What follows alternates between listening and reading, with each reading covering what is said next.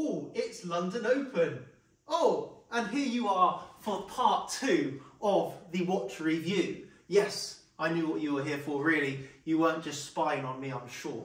So yeah, as mentioned earlier, we are in part 2 of the watch review. I've now got it properly sized. I've now had a good week of using it, and as promised, I said I will give you part 2 of the review of the watch. Trading watch, first trading watch in the world. I'll remind you what it looks like.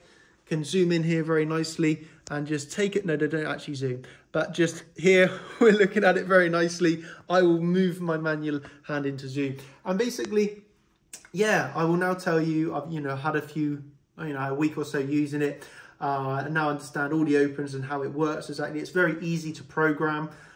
We have the Nasdaq, the Toronto Stock Exchange, London Stock Exchange, Euro Stock Exchange, Saudi Arabia Open. We have the Japanese, Hong Kong, Australian Open. The this will be the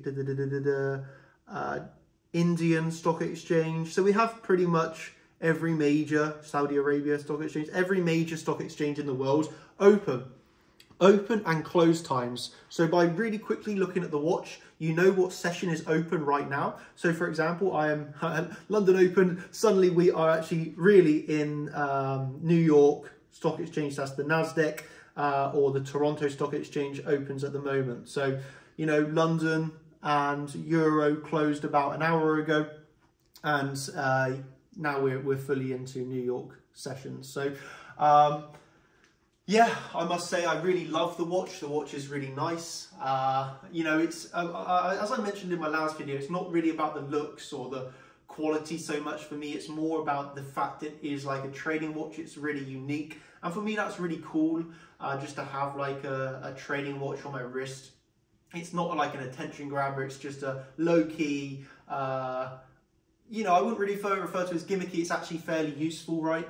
It's just a fairly nice thing to, it's also like a conversation starter, right? You can just be like, although I've never done this, but I could imagine, I'll be out somewhere and someone would say, oh, nice watch. I'll be like, yeah, it's a trading watch. And then, I could start a conversation about trading. So that's pretty cool. But yeah, this was just the quick part 2 recap to say, I really do like the watch. It's very nice. It is very helpful. And, yeah, I did give it a big thumbs up and recommendation. And while we're here, I wanted to show you something even cooler, which gives me an even bigger smile, and that is this chess set. This is the chess set. Take a look at this. This is a Chart Champions chess set. So here you can actually see, for example, a Chart Champions piece with my initials on. This piece, for example, says CC for Chart Champions. So some of the pieces are actually labeled, and you can just see that this is really cool, like a Chart Champions style chess set. So if anybody wants to, you can see inside the rook here, it also says CC. So some of the pieces with Chart Champions on, obviously kind of like our logo here, which is really cool on the king. So yeah, this was a quick who wants to play me at chess invitation. If you want to play me at chess, then you can leave a comment down below, and maybe one lucky winner we can come over here and give me a chess battle in the real life flesh. But yeah, for me that's the wrap of the video.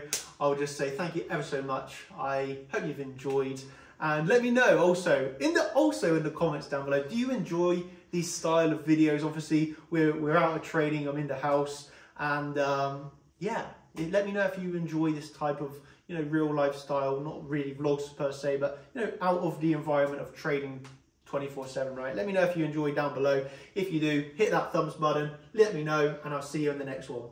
Cheers everybody, and goodbye.